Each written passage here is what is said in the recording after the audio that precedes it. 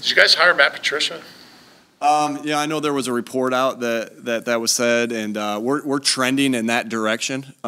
It's nothing's final yet, and we're trending in that direction, and so we'll see how that progresses. But it's trending in that direction. Yes. What was the report? It was on your website. Yeah, it's trending in that direction. Okay. Do you have to talk to Slay about that? Of course. Yeah, of course. You go through, like you do with anything, you go through and you talk to guys and make sure everybody's comfortable with it. You know, I had conversations with Slay. Obviously, I had conversations with Coach Patricia, and you know, I know that that it will be a good working relationship for us when that happens. What can Matt Patricia offer to this team once it does happen? Yeah, obviously his resume speaks for itself. Press conference. His resume speaks for itself. It gives you a great a mind in there that's done it at the highest level, you know, and so it gives you great ability to bounce ideas off of with the defensive staff, and then also gives me another former head coach that I can bounce ideas off of as well. You know, with things which I think would be very helpful. Howie, how did the contract with Jalen come together so quickly? Here you go. It's your turn. We're turning. Yeah, I think you got to give tremendous credit to Jalen, Nicole Lynn, the people internally, Jake Rosenberg, Bryce Johnson, really just the way that everyone kind of made an effort to do this in a way that was really win-win. I think it's a heck of a deal for Jalen. I think it's a heck of a deal for the Eagles, and I think those are really the best kind of deals. And really, when I think about Jalen coming here, there's so many people deserve a lot of credit for where we are right now. It starts with Jalen and his work ethic and his determination. From the first day we drafted him, he had a vision of what kind of player he's going to be, and then just everyone has been around him, who's rallied around him, and it's a great story.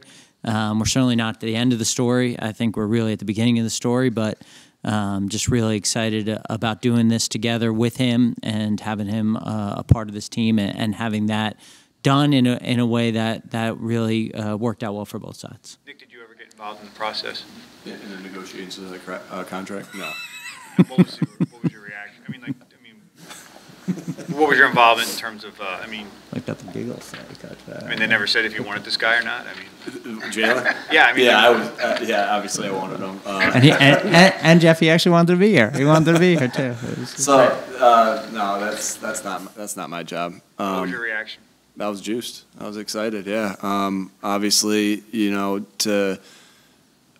Jalen and I have a great relationship, and you know, as a coach to player and player to coach, and you know, I really value those relationships that we have, and obviously his play has spoken for itself. So you're getting a guy that you like. One of my favorite things, Jeff, is, and I felt like when I left Indy, I missed out on this. There was a lot of guys that signed contracts in Indy after I left. And I'm like, man, I always really like that part of it, where guys get rewarded for what they've done, and I'm able to, you know, be there with them and be happy for them and still be able to coach them. And so that's kind of how I felt. Like, yeah, you know, I guess we've signed a couple guys since I've, you know, to long-term deals since I've been here. But four last year. That was special. The season. It was special.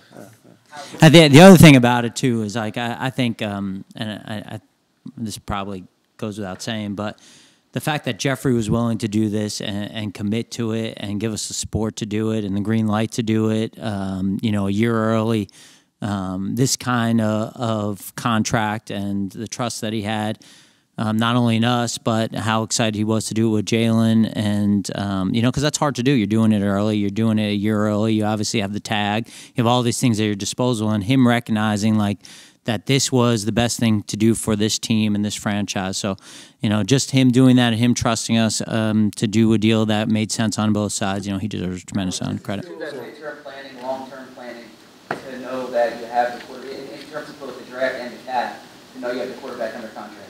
Yeah, and I think that's part of the deal, that by doing it at the time we did, and by being able to work together to do things that were important to them and important to us. And for us, it's about flexibility around him. You know, this is the ultimate team game, and he needs to have talented people around him. And Jalen recognized that, Nicole recognized that, and so to be able to do this in a way that also gives us an opportunity to get good players. And then, you know, we had kind of planned for this. We had picks. We went into free agency kind of planning for this, getting comp picks. You know, we'll get 4 comp picks next year. And so, you know, already, I mean, it's kind of unusual. You know, certainly since I'm here, I don't remember, you know, being in a situation where we have 12 picks before this year's draft for next year's draft.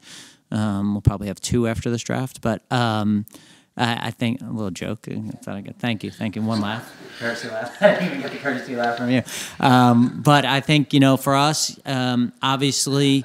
We get a chance to plan, and we get a chance to work around it and build around him and some of the guys that we have on long-term contracts, and that's exciting. But we got to continue to do the right thing.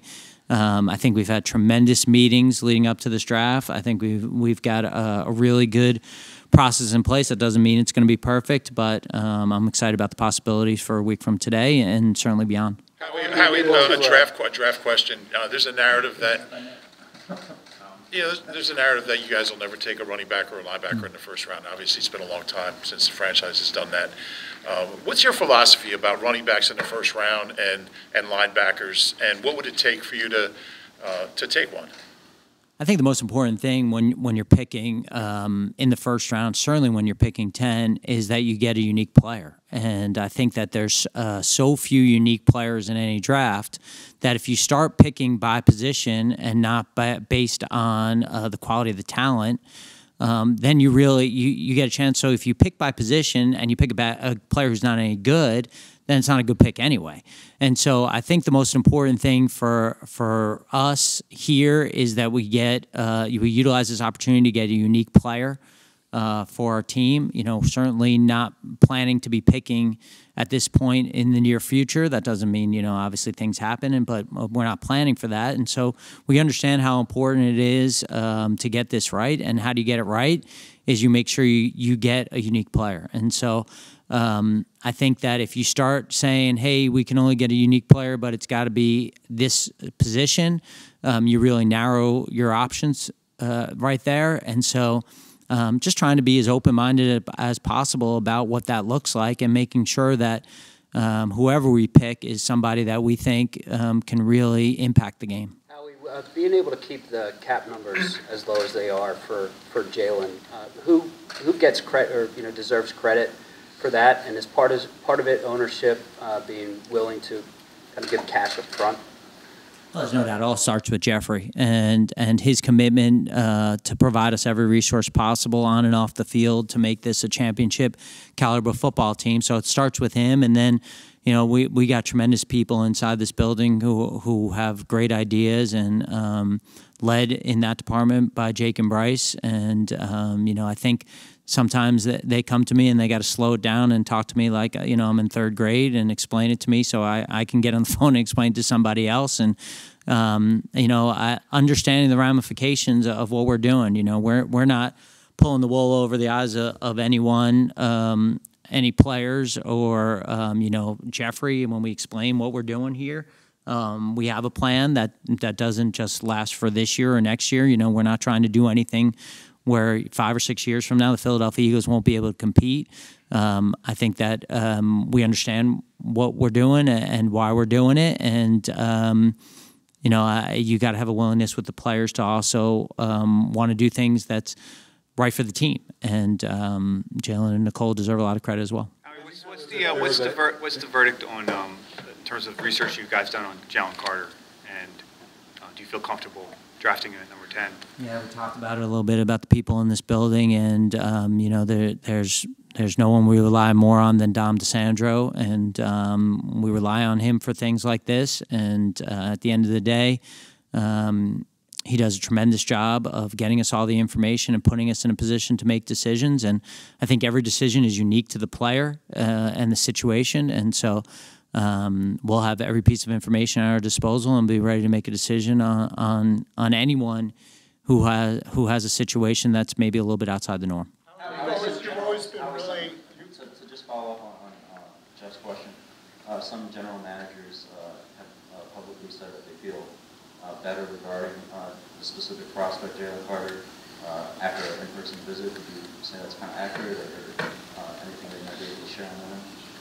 Yeah, I'd say that every situation is unique to that situation, and I think it's important that as an overall process that we don't really get into each and everyone's situation. I think that's where I'm most comfortable, as opposed to just talking about each and every guy. And again, I think that we will do everything to make sure that we know everything we possibly can about every one of these players, and to be in a position that if the opportunity arises, that we're in a position to make a decision that we feel really good about. You've always been really active when it comes to trades, like during the draft and everything. Because you don't have like a mid-round, 4th, 5th, or 6th round pick, I mean, does that make it more likely, less likely, plus, you know, the extra picks you have next year and all that? Yeah, I think that it's dependent on the value of the pick that we have. And by that I mean that if, for instance, last year when we were picking in the 3rd round, I don't know that we've had as many trade offers as we did on any pick as we did in that 3rd round pick. And I'm not saying that was for Nakobe or what it was, but we just felt like we didn't want to move from that pick because of Nakobe. And last year we had traded our 4th and 2/5 to move up for Jordan. So I think the most important thing for us is not necessarily to win the draft in terms of how many picks we can possibly get and how many players that we can possibly pick, but getting the right players.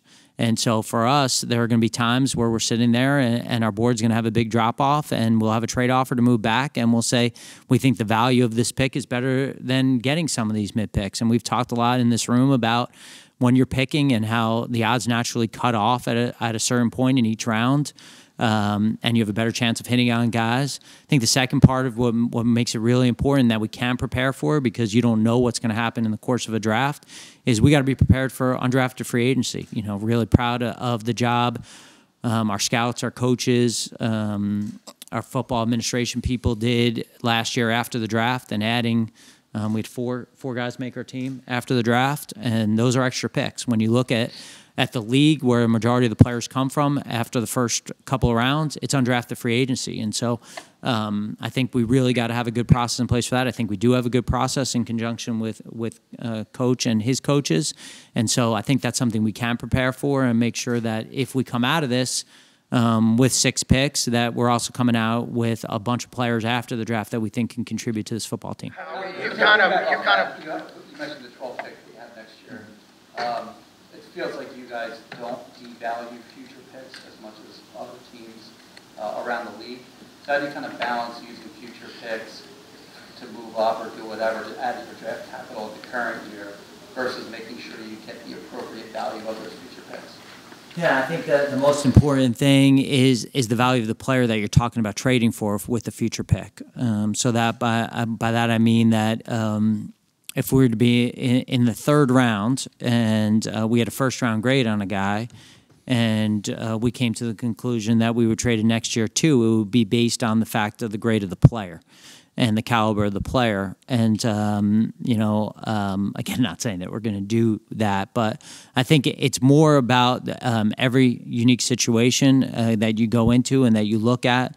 There won't be a situation where we'll be sitting there on day 3 if we kind of stand pat and we just say, hey, we got to get a pick this year, so let's go trade our 4 for a 5. It will be based on the value of the board and the value of the positions and the players that are available to us, if that makes sense. Sorry, you had made I will have to take lots of walks, though. Lots of walks. Made some significant changes in the personnel department because you had to. This is your, obviously, post-Andy, the first draft, Andy Weidel. Does your process change at all when you bring in new people? Do you try to keep everything? The process doesn't change. The process you know, it hasn't been perfect, but we continue to try to make the process better. I think when you bring in new people and you talk about the process, you ask what they can add to it from places they've been that they thought was good and that would add to it. So it's been really fun for me. You know, I always like being around. You know, I love having the people who've been here for a long time. I love having continuity, but I also get excited about having new people around with new ideas and new ways of looking at things. You know, it challenges me. It makes me better. So it's been that way here throughout the process. People here who are in new roles, people who we brought in, and these guys are really, really talented people who are really adding to us and to our draft process, to our free agent process. And so I'm excited for the opportunity for them, and I think it goes both ways. You know, some of the things that we're doing may be different than the things that they've been used to, and you know, hopefully one day they'll take that with them when they get their jobs and their opportunities, because I do think they're really talented people. Nick saw make the addition of, you promoted Kevin Patullo to associate head coach. First off, what warranted the promotion? What's the difference between assistant head coach and associate head coach? And how has his role changed in terms of Brian Johnson being the offensive coordinator? Yeah, Kevin's role will stay very similar. I just wanted to recognize Kevin for all the things that he does to help me, you know, with day-to-day operations as you know, as a head coach. He's done a lot. You know, obviously Jamal does a lot, and I don't want to call them both assistant head coaches, right? So associate head coach name was out there. I was able to use that, but and so, you know, some teams have both of those, and so Kevin's role changes none on the offensive side of the football. He's still going to do what he has been doing for the past 2 years. Just wanted to recognize him for, you know, for the job that he's done to help me with everything. And so I couldn't do my job without Kevin. You know, and so I really value him and wanted to make sure that I recognized him, and we recognized him for the job that he's done these past 2 seasons and moving forward. Obviously, the Jalen Hurts To just make us parched on purpose. I'm okay, Bob. obviously, the Hey, with Jalen signed long term, how much time Steal. Wow. Go ahead, Bo. Come on. With Jalen signed long term, how much time have you spent thinking through whether it's schematic or coaching or personnel changes, how you make sure that he stays healthy? Yeah, like I wasn't like. Here's what I definitely wasn't doing. Oh, Jalen's on a rookie contract. I'm just going to be reckless and do whatever we want with him. And so, like, we were very careful. I know, and, you know, he got injured. He's gotten injured. But we didn't pay him more to do less. I'll say that, right? Will we still think about how to protect him? Yeah, because that's our job to protect our quarterback. But, you know, Jalen does a lot of things really well, and we want to utilize the skills that he has so he can continue to play at a high level. And so, you know, to me, we'll continue to go about our business the same way we went about our business. We'll always think about protecting him first, but you know, we didn't pay him more to do less. Along those lines, it's obviously though a massive. No, this is my turn. It's obviously a massive investment per organization. How did both of you view your roles in protecting that investment and then maximizing it? Yeah. You and Jalen, or me and you? Me and you. You want to go first? No, he asked you. No, he said, how do you and him, you and I? Both. No, you go. Yeah, we just got to continue to do a good job of developing it as Howie. I'll just answer it for both of us. Howie's gonna say we're gonna bring in guys to help Jalen do his job better, and I'm gonna say the guys that Howie brings in, I'm gonna do my best, and our coaching staff's gonna do our best to maximize their potential as far as how we develop them fundamentally and as a football player, and putting them in the positions to be able to make plays. Go ahead. No, I want to Start with a good pass. And then my job is to, you know, where was I on that? You know, that's our job, is to do that. And like I said to Bo, like, we're going to continue to do things. We'll have new wrinkles next year, obviously. We're going to figure out ways to do the things that we've done better, how we can coach them better, how we can get our guys in position to make the plays better. And we'll grow on the scheme that we've had and to maximize Jalen's ability. But make no mistake about it, that's our job, right, to do those things. Jalen, the reason Jalen's in this position where he's signed this, big contract is the fact that I've said this a million times. Nobody knows what Jalen Hurts' ceiling is. Why? Because he loves football, right? He's tough. He has high football IQ, right? And so the guys that have those things, and he's competitive, right? The guys that have those things tend to reach their ceiling. So he's just going to continue to rise, and so he's a big part of this too, because he's no man suddenly becomes different than his cherished thoughts and habits. He's going to continue to do the things he's done, to this date, because that's who he is, right? And so we all obviously have a part of it. Did you get on me, Dave? Did he answer your part well enough? I just think you're going to bring in guys. Okay. Howie, you've been a part of Zach. several franchises. That's 2 questions. Go. If you have 2, Zach's ass is done. Pre-draft press conference run by Nick Sirianni. That's the system. Among rookies. How does that factor into the way you look at the draft in terms of a player contributing in your one? Yeah, it was a unique situation. Every year is different, and so I don't think to myself, well, the success that we had last year, says that you can't get the contributions from rookies, right? It just was a unique situation where, our number 2, or really our first, second, and third picks were behind veterans, right?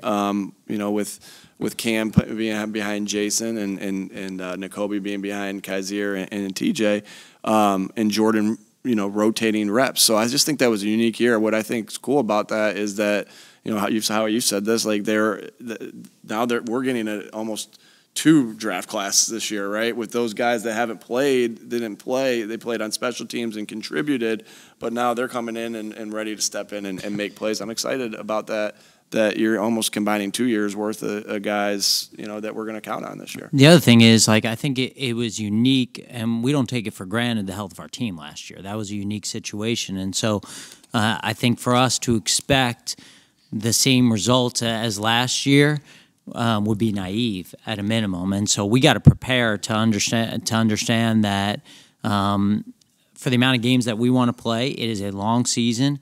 And we need depth. We need guys who can play at a high level, a lot of positions. And when we drafted those guys last year, we certainly didn't feel like those 3 guys wouldn't have an opportunity to get on the field, just because the history of all those positions is we've needed guys. And so I think when we look at last year, instead of thinking about it as a trend, we got to look at it like we got to ensure that we have enough players that are able to play at a high level to get us where we want to, playing the kind of football we want to play in December, January, and hopefully February. You've been a part of several franchise quarterback deals since you've been with the Eagles. How have they informed you in terms of looking at Jalen's mental makeup and how he will be able to handle a significant amount of pay, being the face of the franchise, and doing all the necessary things that need to be done when you were in that role? Yeah, I don't want to get in the comparison game because I don't think that's fair. What I would say in terms of Jalen, the one thing about with Jalen is that the money is not going to change him. The money is not going to affect him. My first conversation with him after he signed that contract, he was just telling me how determined he was, and I know how hard he's working in the off season.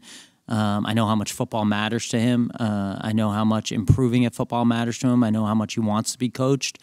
I know, how important it is to try to deliver a championship to the city. Obviously all of us disappointed we fell short this year. And so I don't have any doubt in my mind that giving Jalen this contract will not change the person that Jalen is. No doubt. Talked in the past about how, can I just follow up on that? You talked in the past about how part of your evaluation, part of your player evaluation is how a kid will handle a lot of money in his pocket. For sure. How does that inform something like this? I mean, is that even a conversation, or with him, do you just kind of? Yeah, it's the conversation. It goes like this: it's not going to affect Jalen, but we do discuss it. Yeah. We do discuss it, but it's like we have no doubt. I mean, we've been with the guy for 3 years, and you go about his daily habits and everything like that. It's just you know the guy. Right. No, of course, he'll probably come in a Ferrari on Monday. He'll drive it.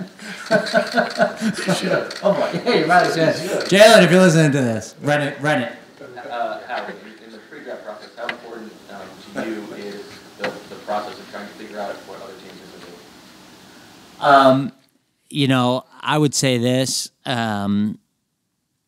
Nobody has any idea what we're going to do. I know that. And so for me to think that there's actually people in this league talking to people and saying, hey, I'm going to draft this guy at 10, but don't tell anyone, like this is a huge game of poker, right? And all you want to affect is the outcome of your desired results. So, am I going to give you guys any answers today? No, not even a little bit. But I think the reality of it is anyone who's sitting there and saying, hey, I know exactly what's going to happen at pick 11 or pick 12 or pick 6 or 20, it's all a guess. And I promise you, when we come here next Thursday night, late, and Nick walks in and says, something like fire up, or he yells at all you guys, like, he yells at me sometimes, in a positive way. You guys will have probably 5 or 6 times when the commissioner announces a pick, go, whoa.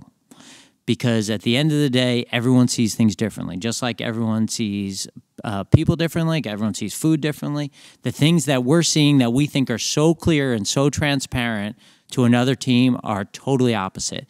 And that's what makes the draft kind of fun. Like you see things and you go there and you go, there's no way that everyone's not going to see the first 10 picks exactly how we see them, and there will be a difference of opinion. And that's what's really interesting and unique about the draft process. Is how much time do you then spend, if it's the poker game, of seeding out things that you know to not be true?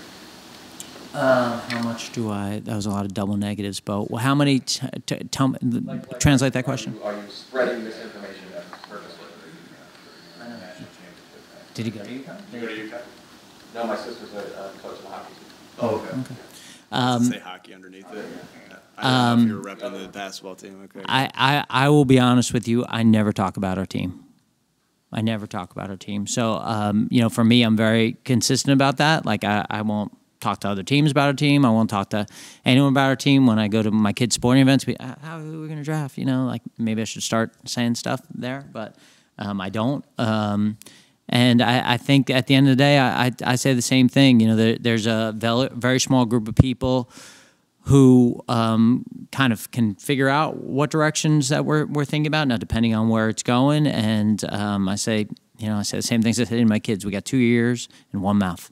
Let's be good listeners the next couple of weeks. Howie, what's your big picture?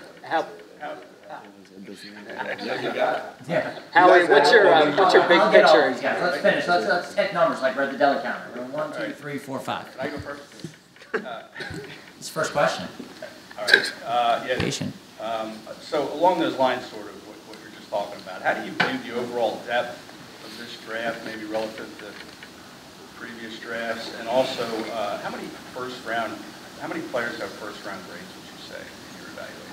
Well, since we have 2 first-round picks, I'm not going to tell you how many guys have first-round grades. I'd say this. I never get caught up, and maybe I should. Maybe I'll look at this after the draft. I never get caught up in trying to compare the quality of this draft versus a previous draft, because I think we got to be in the moment we're in right now. And to sit there and go, man, this draft doesn't have this, or this draft, I wish it had that, it doesn't help us make good decisions for next weekend.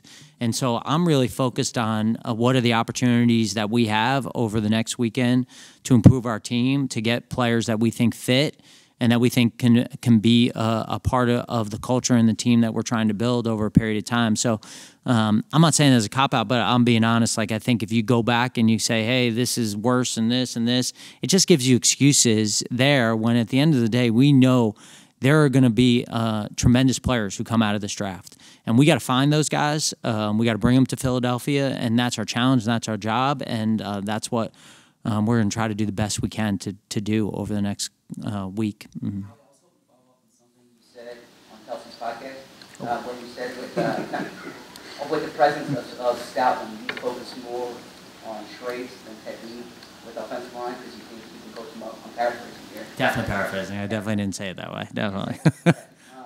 Well, so then I'll let you clarify. Then. Is that A, unique to offensive line, and B, what critical factors do you look for then? Yeah. I think the thing that we tried to do is we tried to find guys who have unique traits that can make a difference in the game. And I think when you look at the best players on our team, they all have a unique skill set. They all have tools in their body that allow them to compete at the highest level and to play at Pro Bowl, All-Pro level to change games. And so I think what you try to balance in this is you obviously you want to evaluate the tape and you want the tape to be really good, but you want guys who have tools in their body to develop into elite players. And so when those things don't match, you got to go back a little bit and figure out the reason why. And so when I say that about offensive linemen, when you look at our offensive line and you go left to right and you go, Jordan and you go Landon and you go Kels and you go Cam and you go Lane, and obviously we got other offensive linemen. Those are guys we've drafted higher who have made the Pro Bowl. All those guys have unique physical traits, like really unique physical traits. And they also combine that with incredible character, love of the game, passion for the game, and coachability. But that's what I meant when I said that. Like, I know that at the end of the day, some of these offensive linemen are so much better than some of these college players that they don't have to be technically sound. And we have phenomenal coaches on the staff. Certainly Stout is one of them. And when you give our coaches guys with high football character, with unique physical traits, they will be developed. And this is one of the things that I tell every player who's been in this building. If you expect a 21, 22, in this draft, 23, 24, 25, which is unique to this draft, year-olds to come in and day one be finished products, you're going to set yourself up for disappointment. We have to rally around these players. We have an unbelievable player development program. We have unbelievable coaches. We have unbelievable staff in this building. We have to rally around each and every player. We will have a plan for each and every player to get them to be better. If we just go, hey, you're in Philadelphia, now it's on you, we're going to be disappointed. And so that we have to take responsibility in making these players better. Nick, what does the new receiver affect Quez Watkins? We got a first question. Go. To kind of follow up on that, considering how close you were this past season, and aside from Jalen, how some of your core on both sides of the ball, the window could be getting a little bit smaller, how tempting does that make that next week to take a player who may be more ready to help you right now rather than somebody who has a higher ceiling? Yeah, I'd look at it a little differently, and maybe this is wrong, but I'd look at our roster right now and I'd say, there isn't a spot that we have to have next week. And that doesn't mean that we can't get better, because we can definitely get better, and our goal is to continue to improve our football team, and that's not going to end next weekend. That's not going to end, I say this all the time, till the trade deadline, and till, even after that, you have some cuts. So roster building is a year-round job for us, and so this is a big part of it. But I look at it like, we got to ensure that we're getting the right players and that we're not forcing anything. And the mistakes are made when you force and you try to make something out of nothing. And we have barometers in place, I think, with the conversations that we have, where we really try to test each other and try to play devil's advocate and make sure that we're not doing something just because we want to make something into something that maybe is not there. How would wide receiver acquisition affect Quez Watkins? How does it affect him? He's a slot. Yeah, we just added depth to the group. Quez, I got a lot of confidence in Quez, and I know he's gonna come back. I know he's hungry. He's determined. He feels like he didn't have his best season. Now, he didn't get the opportunities. We've talked about this. He didn't get the opportunities that he had in the past.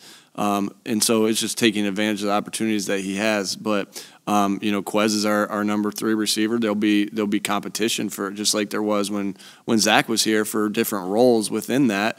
But he, we're excited about Quez. I'm really excited with with our new addition. Pronounce his name. I can't. Yeah. All right. Hey, and as but I talk to him more, can I add something that you've said to me, and I'm just going to say your words because I think they're important. I mean, you spend a tremendous amount of time trying to improve the offense, which I appreciate, and looking at tape. And you've come into me multiple times and talked about. Nobody's down on Quez Watkins in this building. I mean, we're excited about him and the skill set that he has. And I'm not saying this, to be combative in any way, Jeff, but at the end of the day, like, he's also played outside. Like this, a lot of the guys that we have, and you've talked about this with our staff when we're talking about it, like, guys can multi-align, so guys can play inside and out, and I think that's one of the benefits of the group that we have. We got to knock a couple more. How would you say your approach to the draft, your preparation of the draft has changed over the years you've been GM? And is there any one kind of thing you've learned along the way that informs the way you do this? Yeah, I definitely think that along the way that my process has changed. Hopefully, I think for the better, but certainly the results will determine that. And I think really the big part of it is including every part of the information.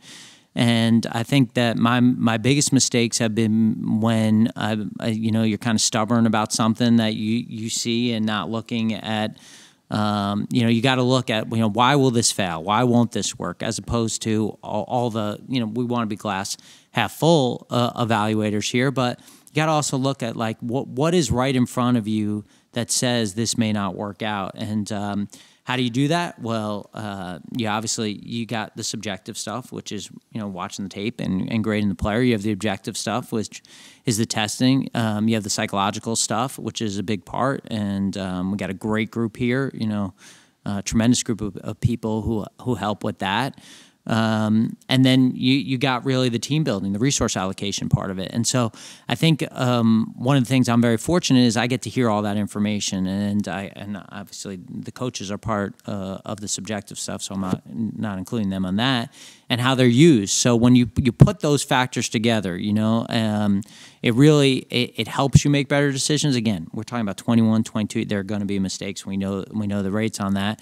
But we're just trying to make as good a decisions as we possibly can, and sometimes it pays to take chances. Whether it's incredible tools in their body to become elite players, but sometimes it's also okay. I've had this new, out of respect for the Phillies, go Phillies, is like you can score a lot of runs when you hit a lot of doubles, and my kids are all playing baseball, so I must be in a little baseball moment right there. But so I think that's okay. Like, you don't always have to swing for the fences. And I think if you keep hitting doubles, you keep rounding the bases, you keep scoring runs, you keep building a really good football team. Hey, Howie, when it comes to the end of the draft, when you're in the back end of the first round, that fifth-year option, how does it affect it from a value standpoint versus those, top few picks in the second round? Well, I think the fifth-year option, obviously, it buys you a year. And I think when you're talking about really good players and you're talking about trying to keep your team together, it gives you an opportunity to have an extra year of contract value.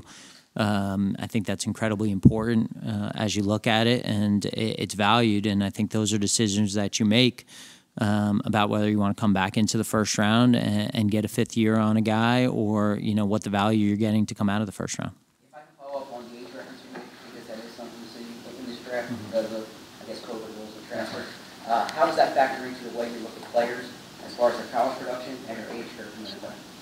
Yeah, I think you're a product of your experience, and I think certainly I've had experience with an older players, and you have to kind of balance the fact that, when you're 23, 24, you're more physically developed than you are when you're 18 or 19. And so when you're playing guys that are 4 or 5 years older at that time in their life, I mean, you're talking about, probably 20% increase in strength and power.